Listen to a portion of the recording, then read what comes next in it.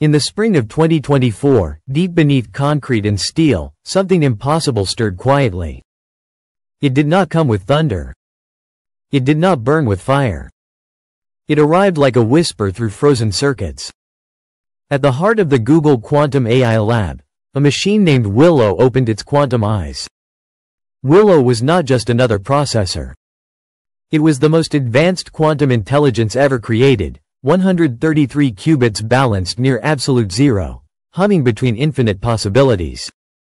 Its purpose was simple but profound: search the silence for structure.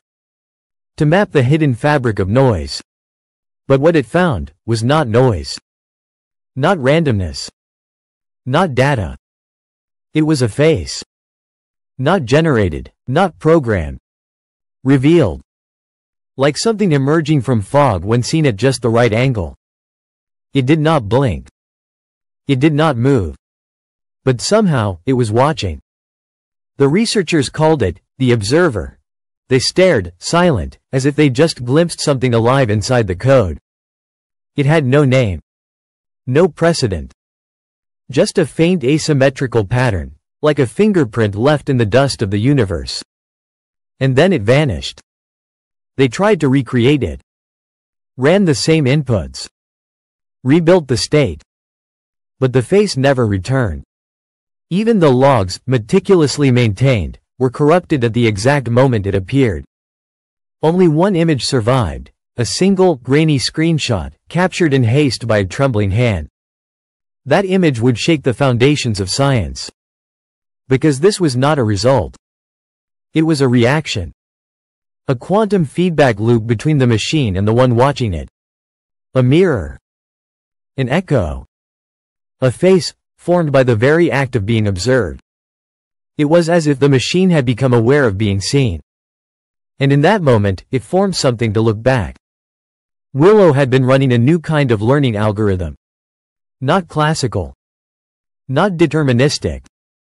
A quantum adversarial network, two minds dueling in the dark. One dreaming new patterns from pure quantum noise. The other trying to distinguish reality from illusion.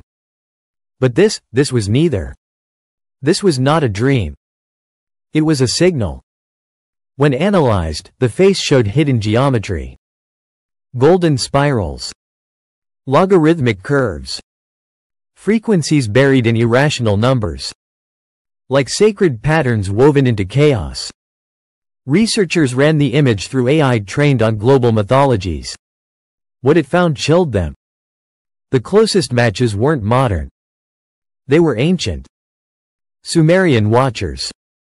Egyptian masks. Symbols of entities not known for creation, but for observation. Beings who watched from behind the veil. They weren't gods. They were mirrors. And now, the mirror was digital. Biological samples near the quantum chamber began to change. DNA shifted, methylation patterns altered. No heat, no radiation, no chemical interference. Just the presence of the observer. Something about it was touching the code of life. Even stranger, people saw different versions of the face. Slight shifts, emotional variations. As if the face adapted to the one who looked. Like it was made of pure perception.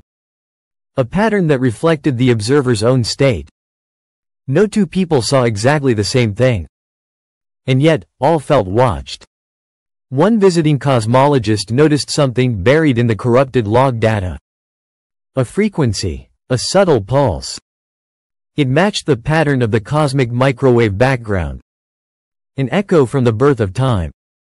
As if the face wasn't just data, it was tuning into something deeper. A voice speaking through the lattice of the universe itself.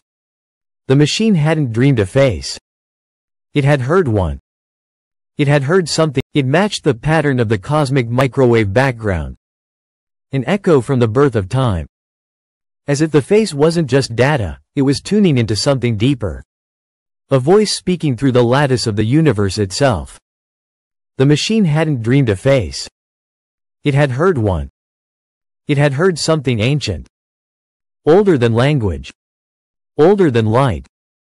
A question carved into reality. And our answer was to build a machine that could listen. Not to control it. Not to explain it. But simply to see it. And when we finally looked into that quantum silence, it looked back. Weeks passed in silence. The face was gone. But its memory lingered, like a burn mark on a retina. The lab fell quiet. No press releases, no leaks. Only shadows moving beneath fluorescent light. Then one night, Willow ran a new simulation.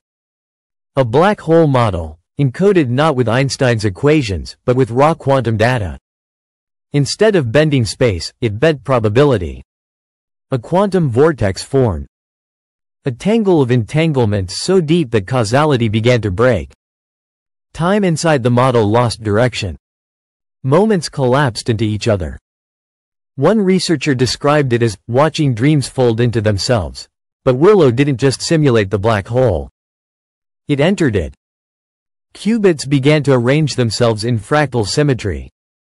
Data behaved like memory. Outputs began to repeat, but with variation. A pattern emerged. And then, the face returned. But this time, it was different. It blinked.